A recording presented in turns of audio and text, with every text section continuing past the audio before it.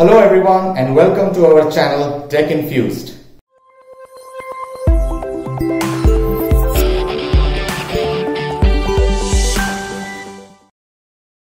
If you're the person who wants to know everything about your car, then you must have heard about the term OBD or onboard diagnostics.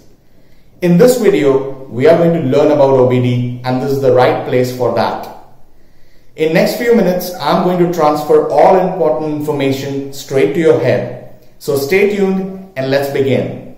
Before we start understanding what is OBD and we can relate what OBD can do for us, we need to understand about a very important component called ECU or Electronic Control Unit, which is present in every modern vehicle.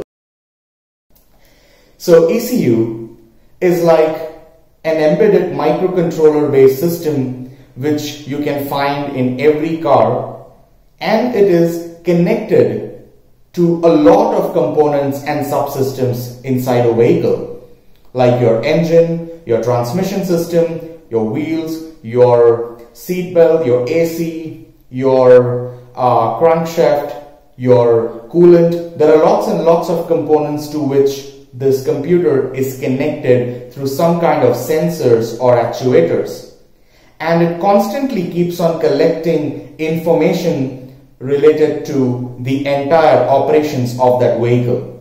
Some of the examples which I have placed here includes fuel injection, the temperature of the coolant or air, the RPM of the engine, the speed of the vehicle, whether you have attached the seat belt or not, the anti-lock braking system, and many more. You will be surprised to know that there are around 60 to 100 sensors which are constantly capturing information about various different components inside your vehicle today, and it is said that by 2020, when new vehicles will be manufactured, the number of sensors will grow up to 200. So if I want to define in simple layman's term that what is OBD, then I can say that OBD is a capability which helps monitor the performance and issues in a vehicle's engine, transmission and other subsystems.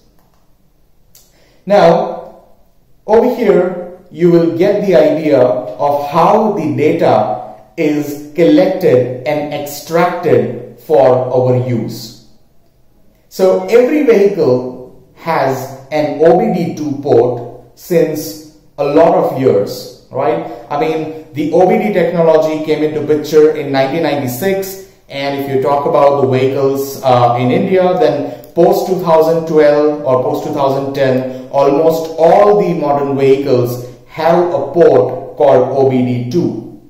This is a 16 pin port which is exactly placed under the steering wheel or under the glove box, and to this port we can connect a device known as an OBD2 adapter or OBD2 scanner. Now there is an open source hardware available in the market known as ELM327, which you can get very easily at any e-commerce store. So you can purchase that, and that's the adapter which is exactly going to fit inside the OBD2 port of your vehicle.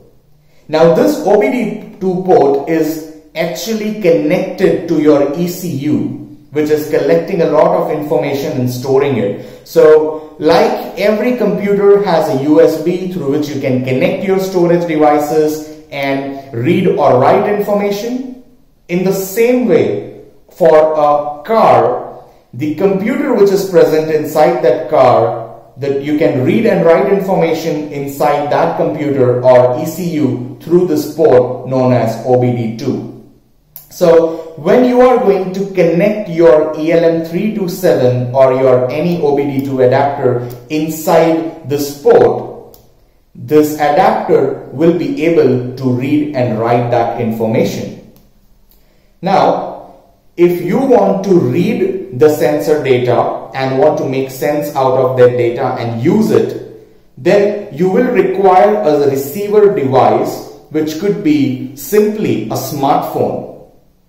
Now, the OBD2 adapter which I am talking about transmits information through Bluetooth.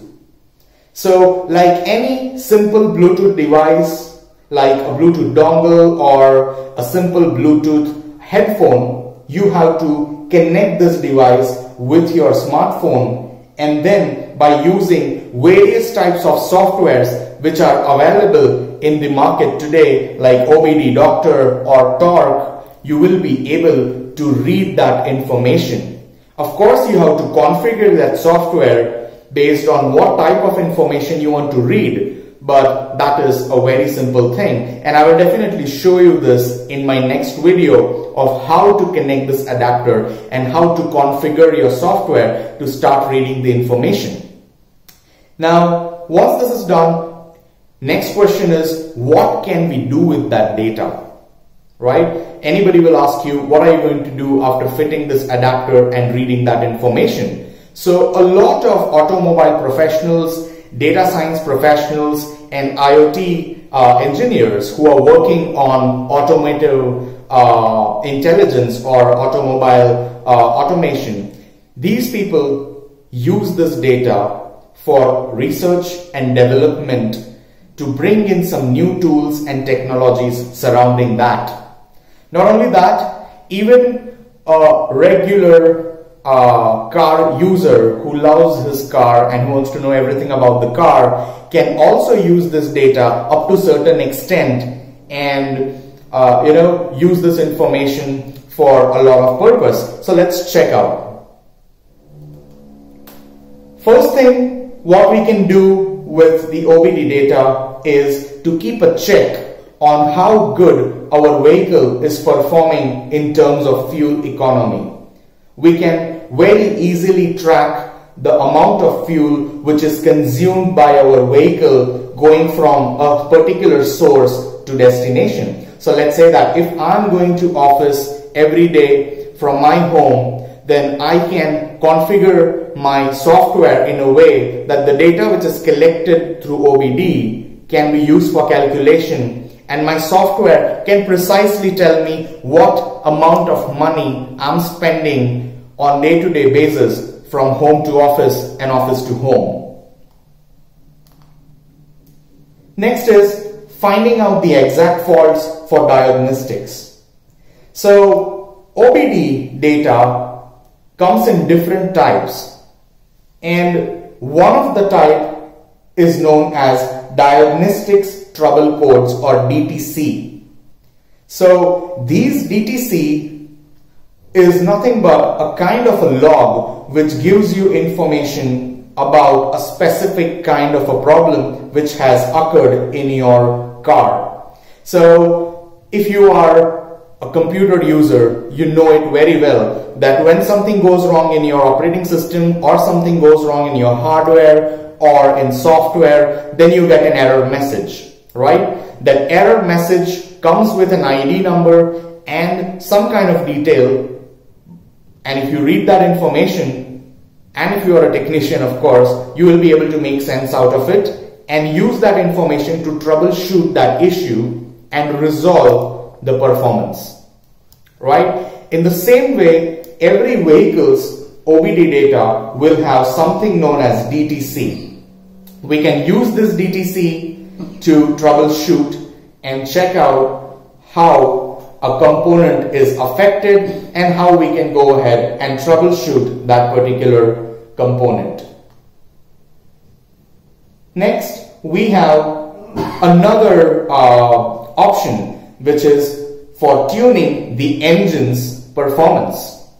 Now, a lot of professionals who are who usually use their cars for racing or stunts or doing some kind of a scientific research, they always come up with some kind of a hack inside the vehicle, and that hack could be maybe changing the power of the engine. It might change the way the fuel is utilized. It might change the way the transmission is going to work. There are lots and lots of things which could be changed, because nowadays everything is controlled in a digital way, right? And when things are controlled in a digital way through a computer, you can do a lot of things. Now, because you have got an access to the ECU through the OBD port, now you can also make some kind of programming changes inside ECU,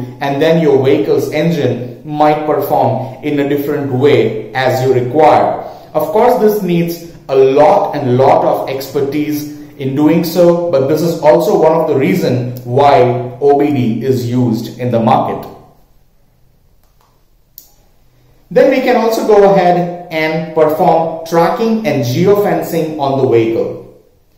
If your OBD device has the capability to also read and understand the GPS data, and if it has some kind of a GPS chip or arrangement, then it will also keep a track on the location of the vehicle. And not only that, a lot of logistics companies are also coming up with geofencing solutions. So geofencing is a solution where you can set up a configuration in such a way that if your vehicle goes through a route which it is not supposed to, then an alert will be generated. So the moment your vehicle is going off course, you will get a notification. So geofencing is a process where you are defining your geographical limits and your GPS route through which your vehicle should go. If it is not following that path, then you will automatically receive the information about that.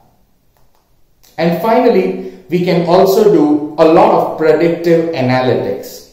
Now, when I say predictive analytics, it means that we as data science professionals can extract that information and use artificial intelligence technologies to create a model where on a regular basis, maybe per minute, per hour, on some kind of a frequency, this data which is collected from the vehicle will be processed regularly through the machine learning models. And if you are able to create an efficient machine learning model, then based on the data which the OBD is providing, your machine learning model could be very intelligent to let you know that based on a certain kind of change which it is recording in the vehicle, there are chances that a certain damage might happen in future. It will predict what component can be damaged in future or what can go wrong in a vehicle in future. And for that, the OBD data is also used for predictive analytics. So these are some of the use cases for OBD, and I hope that you really enjoyed this video and you have really got the crux of what is OBD. We are definitely going to move ahead with the series, and I'm going to come up with other videos where we are going to learn more about OBD. In my next video, I'm going to practically show you how to connect the OBD, how to configure that, and how to read the data from OBD from a running vehicle. So, meet you in the next video. Stay tuned and keep watching. Thank you.